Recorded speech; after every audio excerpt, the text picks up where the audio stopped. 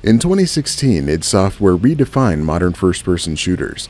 The release of the fourth installment of Doom helped them regain the FPS crown from games that drifted away from the chaotic action of their ancestors.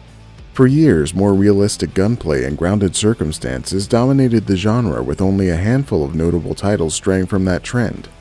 However, this was only the beginning of a new chapter. The follow-up was coming 4 years later, and it had to live up to the new exceptional standard for the series. This sequel had to be something special, which is why we're going to explore what makes Doom Eternal so great.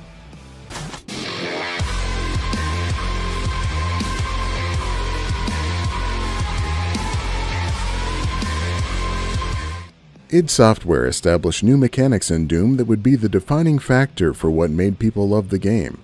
The foundation was that the focus would be on the single-player campaign. Multiplayer did exist, but only as a small addition to the already rich single-player gameplay.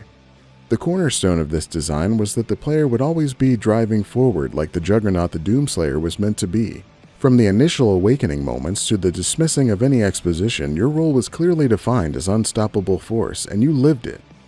From this, the concept of gaining health and ammo primarily from combat strengthened the game, making it feel like you were the heavy metal-infused demon-slaying god that was promised. Glory kills, while not universally appreciated, gave a bit of cinematic presence to regaining health and clearing the screen of enemies.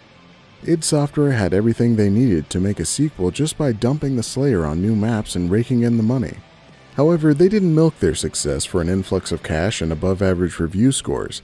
Doom Eternal took the strong gameplay foundation and added layers that enhanced the tactical aspects of combat in a way that made the game distinct and even more enjoyable.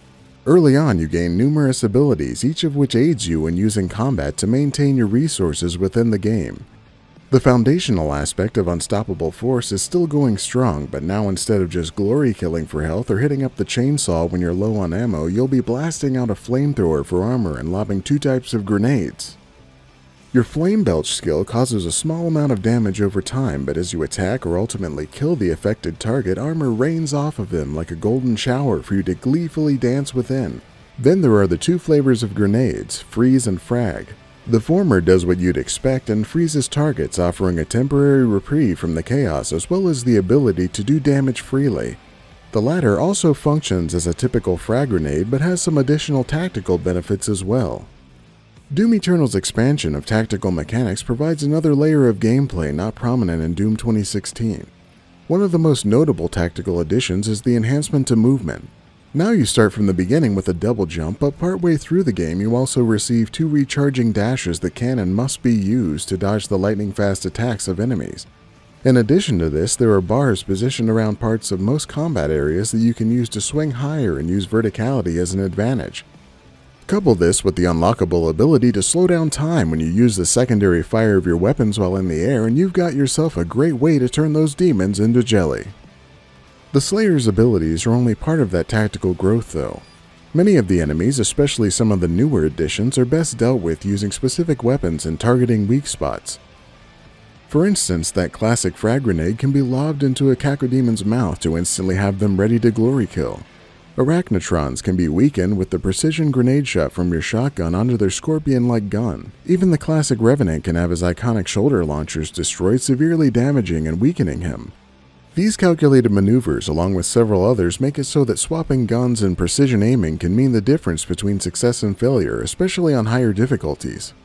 Difficulty is also one place Doom Eternal took a few steps forward.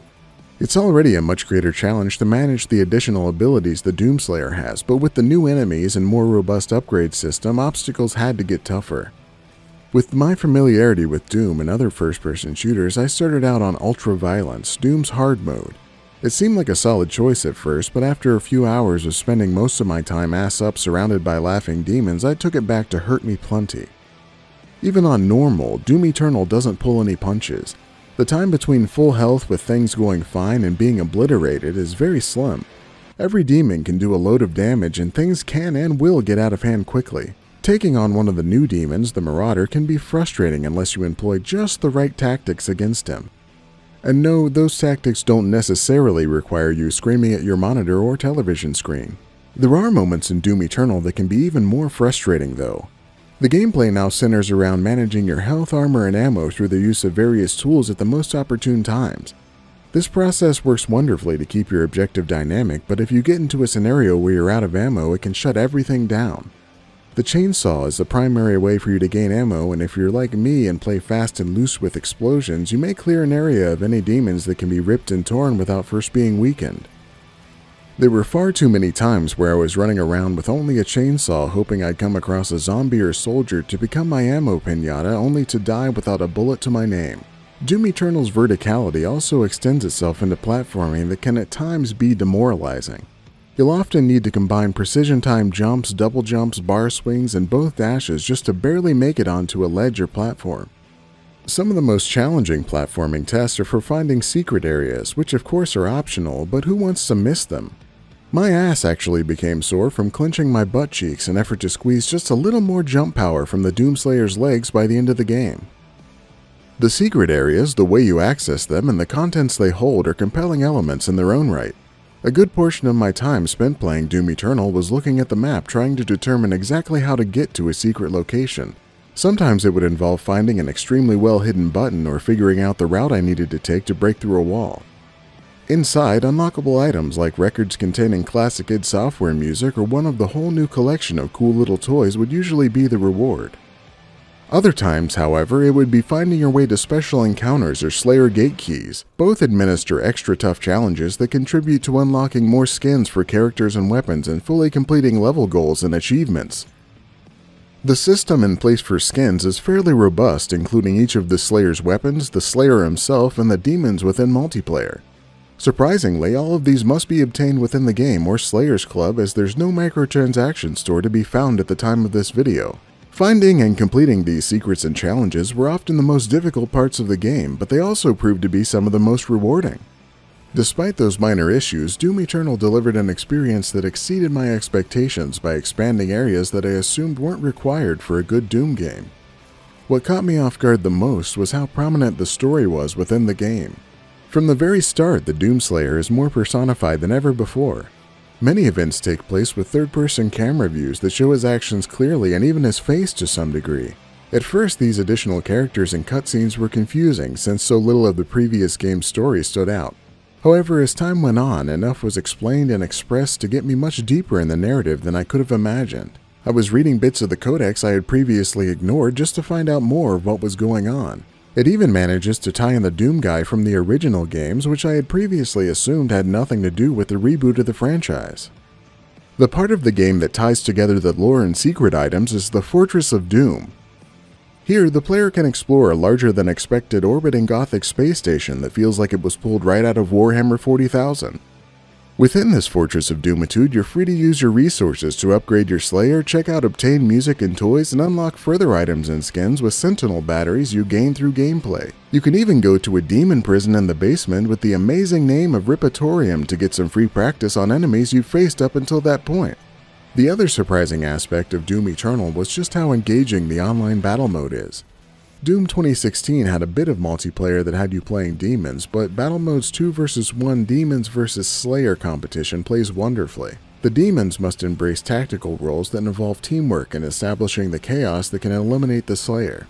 The Slayer takes on the role of managing the chaos to try and burn down the two-player demons while fending off swarms of AI demons just like the campaign. This tug of war using chaos as the rope can have incredible back and forth moments even within a single round. Asymmetrical multiplayer can be one of the most entertaining designs out there, but it can also fall apart without adequate balance or any one of the players not being skilled enough. Hopefully everyone is finding it as satisfying as I do, and the developers continue to expand it, perhaps with more players in each match or even larger maps.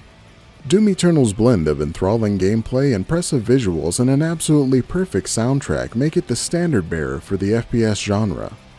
It took what was already innovative gameplay in Doom and built upon it in a way that made it feel almost like an entirely new experience. Rather than make a glorified expansion, which I'm sure many fans would have been happy with, id Software raised the bar and built a game people will remember. They didn't just settle for good, and that's what makes Doom Eternal so great.